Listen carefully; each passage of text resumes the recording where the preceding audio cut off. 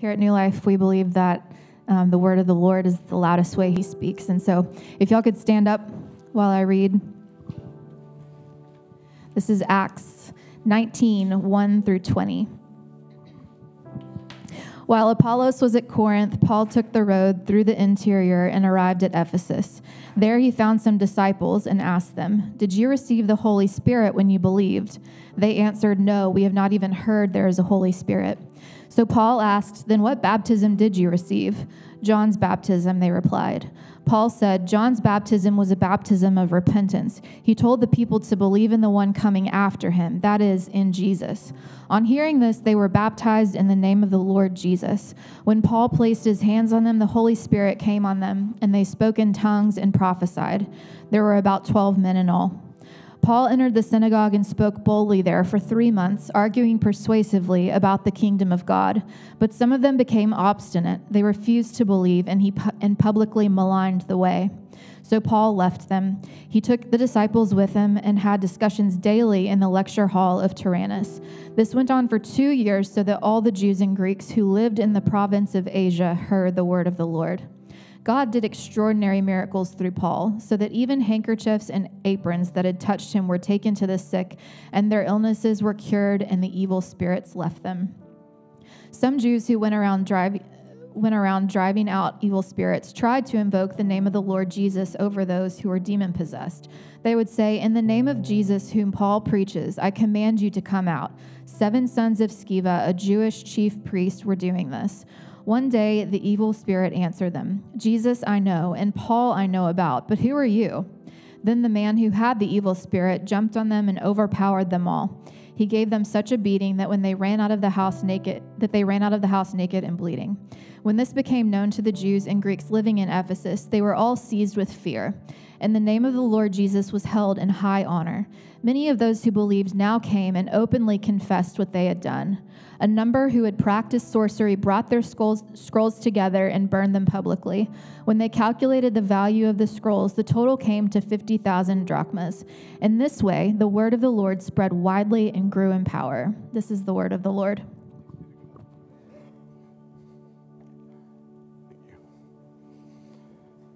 Let us pray.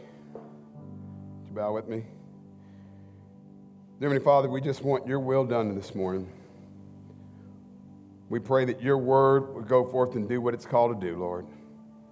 Father, we pray for every heart and every soul in here that they would hear your voice and that they would be led by your Spirit, Lord. Father, we just want to glorify your name, for you tell us if you are lifted up, you will draw all men unto you. Draw us unto you this morning, Lord. Let us move in your direction. Let us feel the peace and joy that only you can give us, Lord.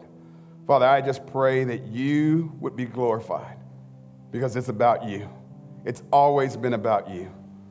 Father, thank you for all that you've done for us. Thank you for the way that you're changing our lives. Thank you for the things that you've done that we don't even acknowledge at times, yet you do them anyways. Please have your way this morning. We ask these things in Jesus' name. Amen. You may be seated.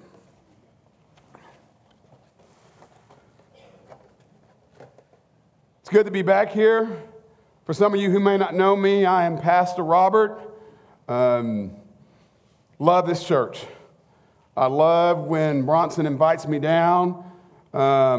Usually we try to get rid of him and then come in, but he's here today.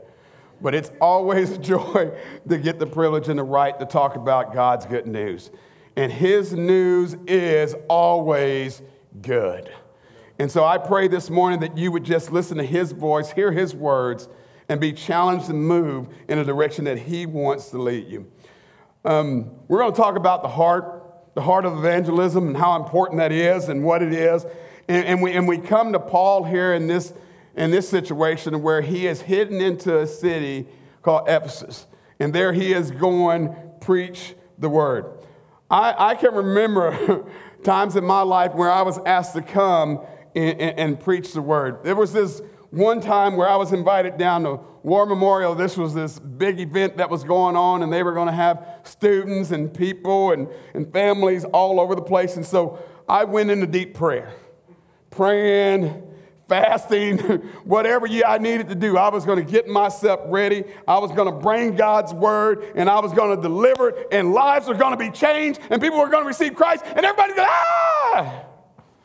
Well, I got there, and it was my turn to come up and come to speak, and, I'm prepared. I got my sword with me. I got all my studies in, ready to go. And so they announced my name, and I come up, and I start speaking, and people begin to get up and leave. And I'm speaking more, and I see a group of people over here, so I kind of turn over here and begin to speak about God's good news. They end up getting up and leaving. And so I look over here to the other corner, and my family is the only people that are left. That are left right here. And so I talk to them for a minute, and then I pray, and then I say, let's get out of here. It was probably one of those moments that I really don't like reliving, but I think God has a sense of humor. Me being, I'm so holy, I'm going to tell these people about Jesus. No, you're not. And ain't going to be a soul there listening to you. I can only imagine how Paul felt at times, when he would go into cities and not knowing what he might face, not knowing if he was going to be laughed at, beat, put in prison, maybe even killed. But always his desire was to go and share the gospel with those who needed to hear it. There was never any fear, there was never any doubt in his life when he began to preach God's word. The thing about him, if you remember in chapter 9, early when he had his hands, when Ananias put his hands on him and he became alive and his spirit was real and Jesus was real to him. And from that day forward, God told him, from here on out, you're going to be on a mission field for me. And you are going to go and you're going to preach God's word. Not only are you going to preach God's word, there are going to be people that are going to hate you. There are going to be people that are going to rebel against you. There are going to be people that want to kill you. But you're going to do it for my sake. And nothing from that moment on, from that encounter with the holy God, nothing ever deterred him from speaking God's word. So now he shows up in Ephesus, and here in Ephesus is mentioned a lot in Scripture. Here in Ephesus, he finds himself going back to a place where he was once there, but had decided to leave, but always promised that he would come back. He had no idea that when he would come back this time, some of the things that he would face. He had Jewish religious people that were there who did not recognize Jesus as the Messiah. They didn't talk about Jesus. They didn't talk about him as being this great holy man who came to save us. All they talked about is that he was a great prophet and a great man. He had people who were doing magic all around him, people who were praying to pagans and pagan worshiping that was going on. So he had all of these challenges that were before him, and yet he was going anyways. So he enters into the city, and it tells us there in verse 1 through 3 or 4 right there that he runs into a group of men. Now, this is the thing. When your mind and when your heart is on Jesus and all that there is in your life and in your heart is to please Jesus, you are looking for opportunities to share Jesus. And that's what Paul was doing. Everywhere he went, he wanted people to know about the good news of Jesus. He wanted people to know how they can be saved, how they could be rescued from the life that they were living. And it didn't matter who it was, he was sharing. So he finds these 12 disciples who were disciples of John the Baptist, and they're just kind of sitting around not knowing what to do because they had not yet been exposed to the Holy Spirit. And Paul comes up to them and says, hey, what's going on, guys? Hey, Holy Spirit, you hear about it? Nope, don't know anything about it. I think sometimes we sit around and we wonder, when is it going to be our turn? Well, if you know the Lord Jesus Christ, the Holy Spirit already dwells in you. And every one of us are commanded to share the gospel. When is it your turn? Right now. Your turn is right now. So Paul goes and he tells them, hey, let me give you a taste of the real thing. And he begins to pray over them.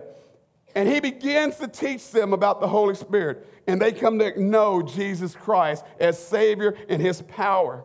And they become his disciples. But that was not even his main reason of being in Ephesus, right? His job was to go where? Into the synagogues. And why would he go there? What was there? Well, it was his very people that were there. There were Jewish people there who still did not believe that Jesus had come and died on the cross for them.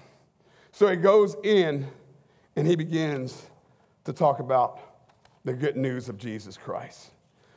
So let's look there in verse 8. If you look there with me, he starts out this way. I don't know about you, but when I go into somebody's home or in somebody's establishment, I don't take over. I just kind of go over and kind of sit down and try to stay out of the way, right? Not Paul. Paul had a mission, he had a goal, and nothing was going to interfere with that. Look at what he does here. Verse 8, he says this, Paul entered the synagogue and spoke boldly. Now, what's the deal about the synagogues? This is what synagogues, how important they were to the Jewish people. It was a building where a Jewish assembly and the congregation would meet for religious worship and instructions. Not only that, the synagogues was the center of the Jewish religious community. It was a place of prayer. It was a place to study and to be educated. It was a place to be social and to be charitable. It was a place where everything went on. And Paul says, because I am Jewish and because I am a Pharisee, he had the credentials to where he could walk into any synagogue at any time and begin to preach. The only problem now is that he's preaching Christ. Now, this is how it is with our buddies, right? As long as we're buck wild with them, right? As long as we're engaging in everything they're engaging in, right? We're partners. Yeah, let's go do it. But as soon as you say, I'm born again, as soon as you say, Jesus lives in my life, as soon as you say, Jesus is Lord of my life, the relationship severs. Can you imagine Paul, who was the one who was out destroying Christians, wanted to get rid of this name Jesus, and he walks in there and he starts preaching. Let's see what he does here. Paul entered into the synagogues and spoke boldly there. For 3 months, argued persuasively about the kingdom of God. In other words, Paul walks in, he says, do you know Jesus? Because if you don't, I'm going to tell you about him. I am not going to be afraid. I'm not going to be intimidated. I am going to speak the name of Jesus Christ. And it says that he was bold when he walked through there. I don't think he went in there, hey, I'm here, and I just want to share a little something. And once I'm finished, I'll just get out of the way. I believe there was a big thing. Hey, I am here to preach the good news. Are you ready to hear it? I really believe that there was so much passion and so much love for the Lord that he didn't care where he was, what he was doing, who he was going to be talking to. He was going to preach God's word. I wonder what would happen, men and women, if we got to that point in our lives, that it didn't matter who we encountered, whether it's our kids, whether it's our friends, whether it's our co-workers, and we just said, Jesus is Lord of Lords, and he can save your life. He can transform your life if you allow him to. What would happen to our city if we all got on fire for something that really mattered? Because that's where Paul was. When Paul walked into the synagogue, because he was familiar with the religion, he was familiar with the people, he knew what they stood for, he went in there and he preached the good news. He wasn't bashful, nor was he ashamed. He was not ashamed of the gospel of the Lord Jesus Christ. And I think at times we find ourselves in predicaments to where we really don't want to talk Christ. We really don't want him in our conversations. And it's not so much that we're embarrassed about him. It's just at times we just feel like it's an inconvenient thing to do. And plus, we don't want to offend anyone. How many of you who know the Lord Jesus Christ are tired of being tolerant towards everything else, but no one's tolerant towards Christ? I'm tired of it. I'm tired of it. We can promote and talk about anything else, but when we start talking about Jesus, slow your roll. Not here, not now. And we back up and we hush up. and we don't speak up like we ought to. But not Paul. Paul, it says, he went in and he was persuasive in what he talked about. And how could he be persuasive and how could he be bold? Because he had spent time with the Father. At times, we don't spend enough time with the Father getting prepared, reading His Word, meditating on His Word, letting that Word devour us and letting that Word consume us to where it's enriched in us. So when we're in conversations or when we're in certain situations, it just flows out of us because we spend so much time with the Heavenly Father. That's where Paul was. He had no fear when he walked into the synagogue. He bowed to no man except Jesus Christ. And he did not care what the outcome was going to be because he was going to preach the word. And he was always obedient to his Father. What would happen if we got excited and fired up about something that matters, something that will not fade away, something that is going to affect eternity long after we're gone? What would our society look like? What would our homes look like? What would our marriages look like? What would our friendships look like?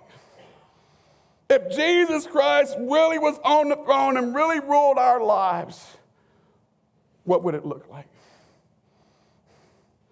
I don't want to be ashamed of the gospel of Jesus Christ. I want it to be said out loud. I want people to know that we stand for something, else we'll be falling for everything else around us. We better make a stand because there is a lost world outside these doors that are looking for some real people who are convicted by sin and are convicted by the Spirit that lives inside of them. And each and every day they are striving after God's righteousness. They're longing to see that out here. It's one thing to come in on Wednesdays and on Sundays and whenever to hear God's word, but it's another thing of taking what you've heard outside these doors. And not only talking about it, but living it out. Paul was bold because he was living it out every day. He was praying every day. Every moment of his life, it was about Jesus Christ. It wasn't about him. It wasn't about his greatness. It wasn't about all of what he knew. It was about who he knew. And he wanted everyone else to know him. He walks into the synagogue and he is bold about what he preaches. Secondly, just because someone rejects the truth doesn't mean that it's not our job to share the gospel. Just because someone rejects us or what we have to say is no reason to stop sharing the gospel. Paul knows this very well because he has been kicked out of many places, right? He's been in prison. He's been beaten. He's been laughed at. So he knows this world. But he's preaching anyways, right? Look at what he does here. So before that, verse 9. But some of them became obstinate. They refused to believe. They refused to believe. They refused to believe. And Paul left them. Have you ever had that friend or that family member to where you're constantly just trying to tell them this is what it is? And they can't see it. They can't receive it. They reject it. Here, Paul is probably it here. It says that he's been there 3 months, right? 3 months. How many of you get to spend 3 days with family and then say, that's it, y'all got to go? That's the rule, right? Is it 3 days? Come on, let's be honest in here. Is it 3 days? You're tired of your in-laws? You 2? Callie, did you see that? 2 days with your parents. He wants out. You get to thinking about that. How long do you want to deal with other folks at your home? 3, whatever it is. It says he was there 3 months. Preaching, talking, sharing. And finally, the hearts were so hard, not all of them, but many of their hearts were so hard, they just said, we don't want it anymore. And so what did Paul do? He says that he was done with them. He was done with them. In chapter 13, in Acts chapter 13, I believe it is verse 51, there was another place where they were, and they were sharing the gospel, and all of a sudden the people didn't want it, and it says they dust off their feet and got on out. There are moments where we might have to dust off our feet because their hearts and their ears are too hard, too cold, too stuffed up to hear truth. But it doesn't mean that we have to stop sharing the gospel just because we've been rejected by certain people. And I think it becomes so easy to get locked into, oh, I'm afraid of what they're going to say. I don't know how to say it. You got to remember that when they reject Christ, they're not rejecting you. They're rejecting his grace and his love and his sweet spirit to enter into their hearts. We forget that it talks about Apollos, what? He plants, somebody comes along and waters, right? And then it's God who brings it up to fruition. It's his job. And I think we get so caught up in our own little feelings and our own little emotions. I can't share because they're going to hate me after I share. Well, then that means all of that is about you. See, it's supposed to be about Christ. And I think we get so lost in it that we feel the weight of that we're going to lose friendships, that we're going to lose our relationship with our friends, with our neighbors, with our loved ones, if we share this truth with them. The truth is you're going to lose them anyways. You see, because if they don't come to the knowledge of the Lord Jesus Christ as their Savior, you're going to lose them anyways. So what's hindering you from sharing the good news with those who are in desperate need of something better? I know at times we feel like we don't know enough, right? One of the reasons why we don't want to share, we don't want to be rejected, but sometimes we just don't know enough. Sometimes we don't know the culture. We don't know what they've been through. Sometimes we feel like we're infringing on their rights. I don't know what our reasons are, but the truth of the matter is that if we don't want to see our loved ones, our friends, leave this place without knowing Christ, then we better take on the burden of telling them about Christ. Because when Jesus comes, two things, right? Depart from me, I never knew you. Enter in. That's it. That's it. And I know that might sound harsh, but that's what his word says. And Paul understood that these people who were saying, I don't want Christ, get out of here, I reject it, he was understanding that they were condemning their lives for eternity. And although it bothered him, I'm sure it did, he also knew that there was others that he needed to share with. You see, when we get lost in one or two people, and because their hearts are so hard and so cold, and we just stay there, we're missing out on other opportunity that God probably has for us. For someone who might have their heart and ears open and that spirit ready to receive Jesus Christ. It says that Paul goes away from this group, and he goes into Tyrannus. And that's where he began to really preach. And it says that he was there 2 years. 2 years. Preaching the gospel, sharing the gospel, challenging men and women about who they are, where they can spend eternity, what they were going to do with their lives. So not only were these people accepting Christ during that time and him sharing the gospel, he was also discipling them and mentoring them so that they would be ready once Paul left there to get out on the battlefield. You see, there are a lot of men and women who are not only waiting to hear the gospel, they're waiting to see you live out the gospel so that they can see that what's in you, that they desperately need it. And we desperately need to be the light for our lost friends and the lost people in our lives. And we miss it. Rejection should never be a reason to stop sharing the gospel. There are too many broken hearts, too many people that are in desperate need of something better. And you and me who know Jesus Christ, we have what they're longing for. They just don't know it. But if we decide that we're going to stay in our little corner and we're going to feel comfortable, they're never going to hear the truth. Because this is the truth of the matter. Paul goes to the synagogue. And maybe some of that reason is because he knows that's where the lost people are. He knows that's where the religious people are. So he hangs out exactly where they are. And really, in all honesty, most of us know where our lost friends are. Most of us know our lost family members. And it's a simple thing. Either we get out of ourselves and get into Christ and tell them about Christ, or we lose them for an eternity.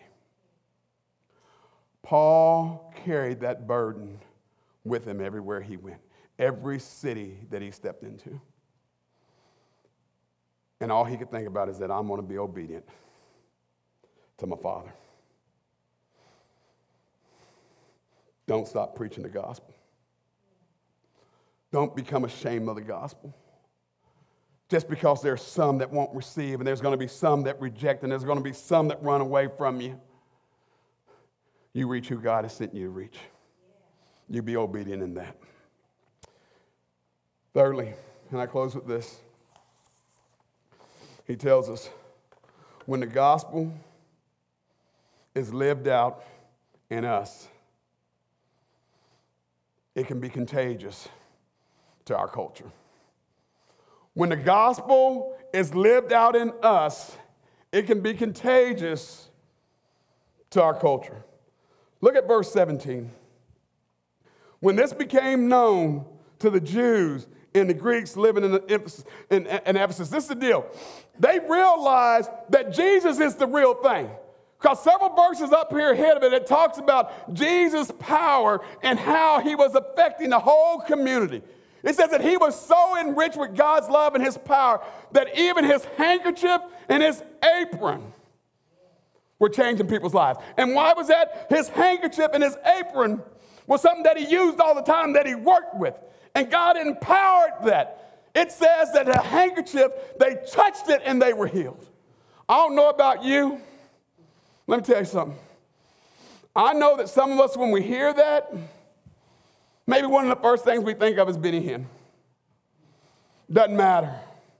I believe that there was moments in men's life and women's life when God was and empowered them and had them doing great and mighty things, that there was moments like this to where that power was so strong in him that everything around him was empowered. So when they came to touch, they were healed. When he talked, they were healed. When they were open to truth, they were healed. This is the deal.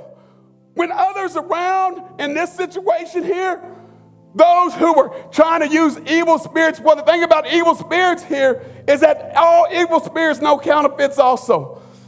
So in other words, people who are out here doing ungodly things know if you're real or not. They can tell how you live your life if you're real or not.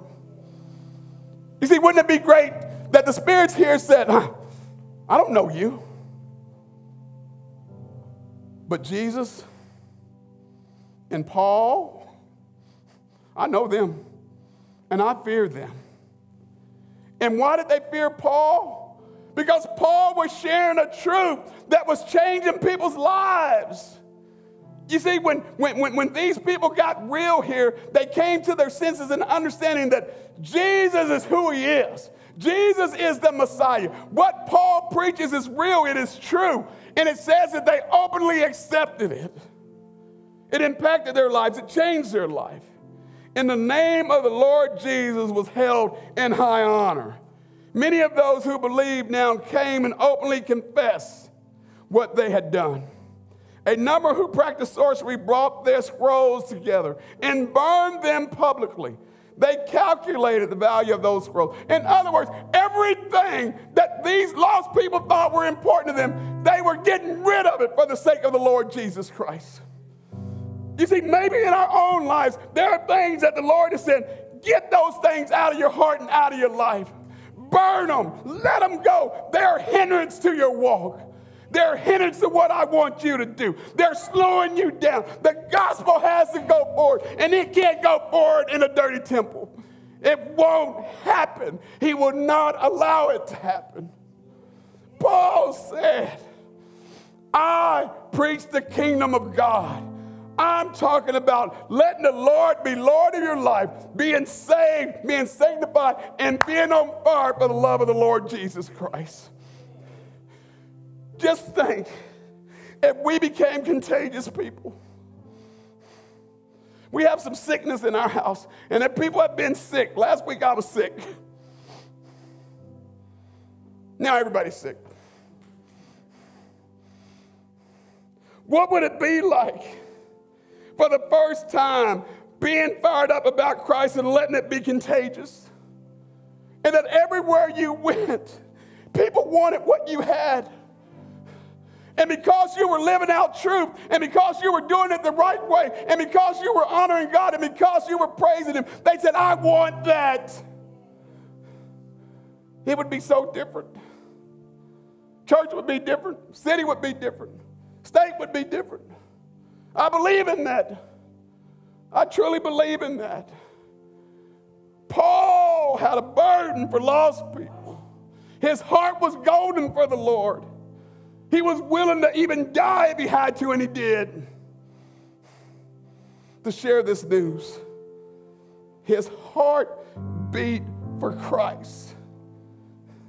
Not for anything in this world, not to be popular, not to be accepted. He just wanted people to know Christ.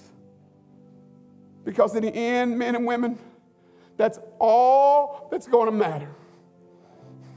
All your possessions, all of our position, all of our popularity, all of our power, we're all going to have to bow. We're all going to have to bow before a holy God. We're all going to have to humble ourselves before a holy God. Are you contagious? No. Because He needs us to be contagious. If we live this Christ thing out the way it's meant to be lived, we can change our environment. We can change our culture. We can change the hearts and the minds of young men and women. We could have revival. But it only takes place when we decide that we're not going to be ashamed of the gospel.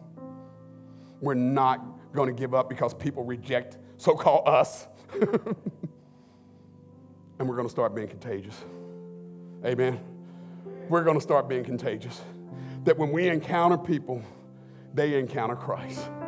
Amen. Oh, I like that, and I just made that up. Thank you, Holy Spirit. That is powerful.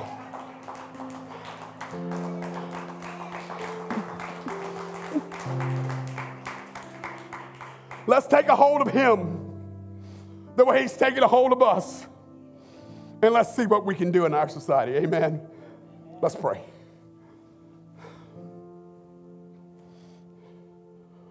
Paul, if we could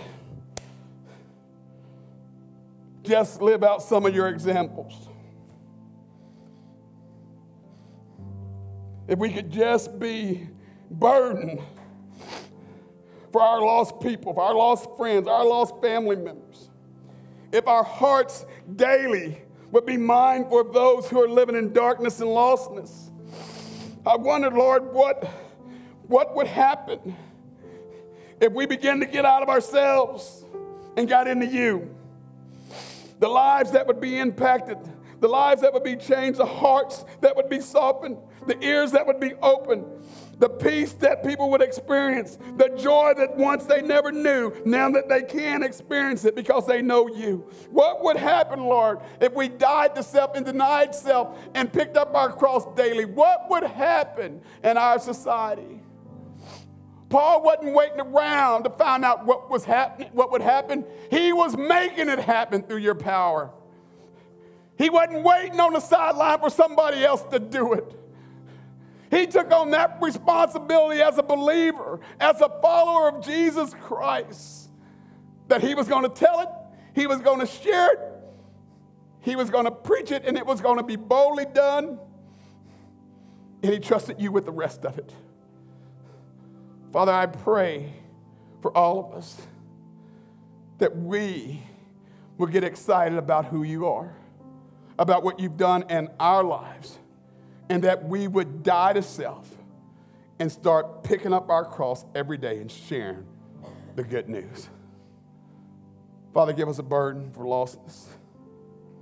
And those who may be out here this morning who may still not have a relationship with you, Lord, assure them that you want a relationship with them, just the way that they are with all of their fears, doubts, sin, and everything else. And those of us who just want to walk the fence and just feel comfortable, relight our fire, Lord. Give us a hunger and thirst for your righteousness, and give us a desire to speak truth in the lives of those we encounter. Thank you, Jesus, for what you did in Paul's life. Thank you, Jesus, for what you're going to do in our lives. Because once we have the information, we are accountable to you. I pray that we have a desire to do great things through you, Lord. We love you, and we give you praise this morning. We ask these things in Jesus' name. Amen.